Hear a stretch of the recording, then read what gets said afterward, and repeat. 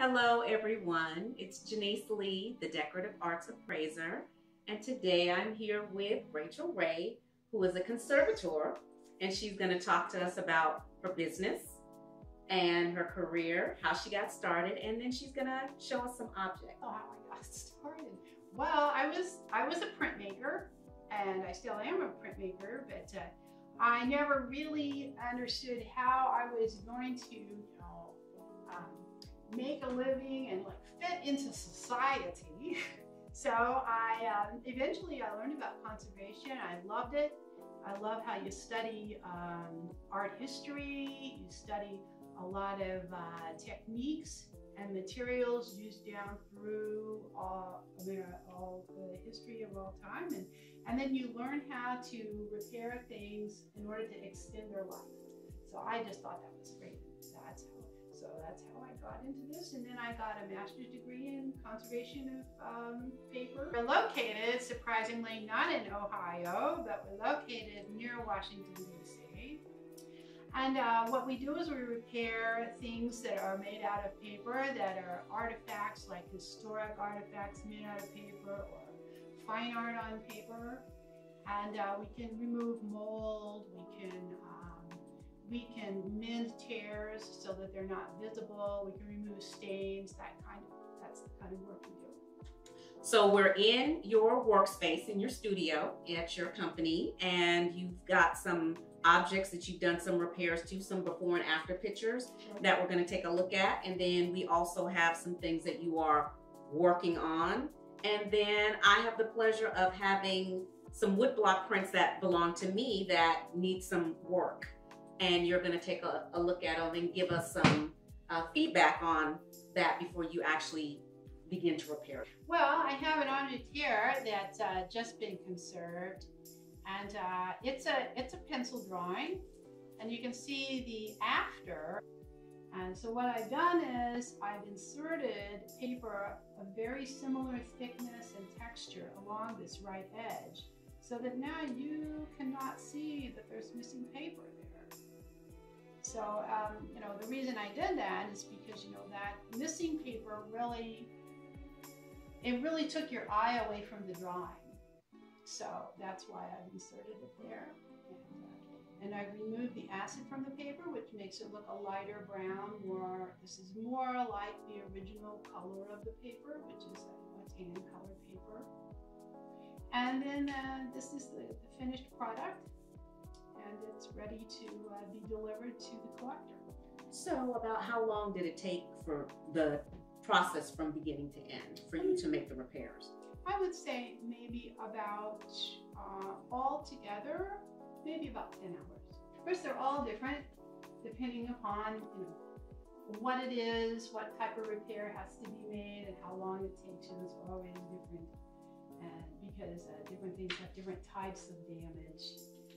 I'll show you another thing that I have here that is from a Jewish museum in Baltimore. They had a flood, unfortunately, and this is an animal skin. Flood. This was submerged in water that was in the actual exhibition space. So we're lucky that we have it at all. And you can see it's very wrinkled up because it's an animal skin, and when it dried, it contracted like this and distorted. So that's part of the problem. And the other problem is possible mold. But the interesting thing about this is that it is a document about being safe during childbirth. And about being protected during childbirth. And of course, it's all in Hebrew. But I had to tell the director that this is not really authentic, because this bright green, this grass green, this is a modern color. Okay. Yeah. Now this old drab-looking green, this is a very old green, and it's made probably from copper. You put some acid on the copper, it forms this corrosion product, and then you get this. It's a very old green. So that is very authentic. But bright green, which is all around the borders and all over this document, this bright green is a modern green. This is a 20th century green. So I had to tell this director that this is not old.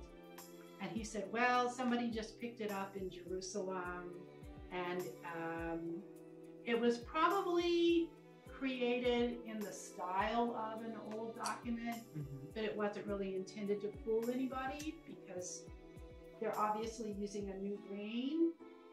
So they're not trying to create a forgery, they're just trying to create something that's in a tradition. So anyway, so this museum in Baltimore had this, and so what I'm going to do is I'm going to do some mold deactivation, and I'm going to flatten it, and then I'm going to make sure that the paint is stable, and then I'm going to put it in an encapsulation so that it'll stay nice and flat, an archival encapsulation. I don't expect it to be too time consuming, maybe 6 hours. There's some small tears and little things that need to be remedied. You see a break there. You can see a small old mend there. You know, I'll do some small repairs, but mostly it's just making sure that mold is deactivated and making sure that it's flat, and then making sure that it's in an encapsulation that will keep it. So does the mold on this animal skin act differently than mold on paper? Mold is attracted to certain different things that it likes to eat. And you know, there are a lot of different things that mold can consume. There are a lot of different types of mold that live at different temperatures and different relative humidities. So you know, all of that's a big subject. But what we basically are going to do is we're going to remove enough of the water that it will be deactivated, so that it will not continue to grow.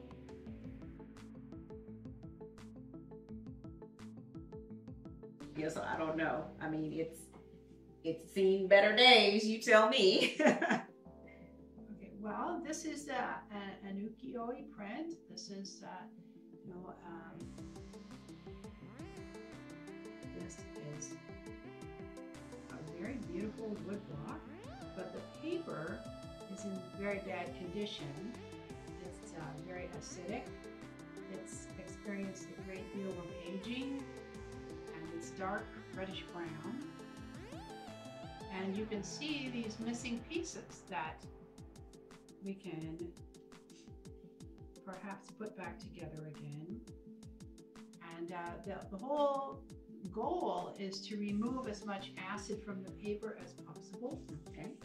Because the acid causes the paper to become extremely weak and fragile, and it makes it highly damaged on a molecular level. So what I try to do is to reduce the amount of acid as much as possible. And in that process, when you reduce the acid, you're also removing some of this yellowish, brownish, and reddish discoloration that is acidic discoloration.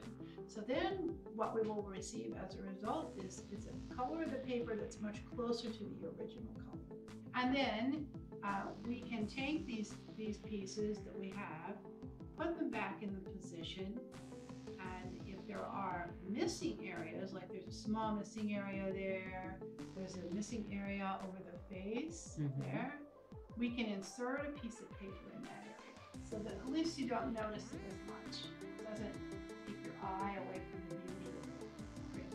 So what we want to do is to make it closer to neutral again, or maybe even slightly alkaline.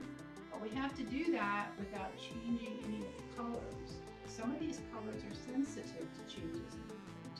So Japanese prints are complicated, and until we do testing, we don't really know for sure what would be the best solution.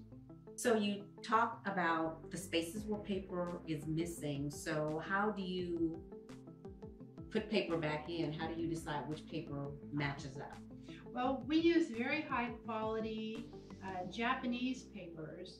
They're conservation papers. In other words, they're very stable. They don't develop acids at a rapid rate. They're very beautiful, long fibered papers. They're handmade. And they come in all different thicknesses and colorations.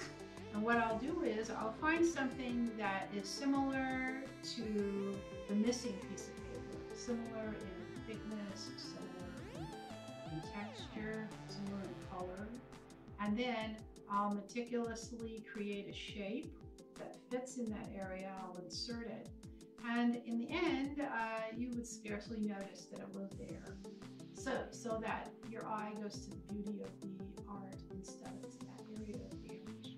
And there are a lot of different thicknesses. Here's an extremely thin paper.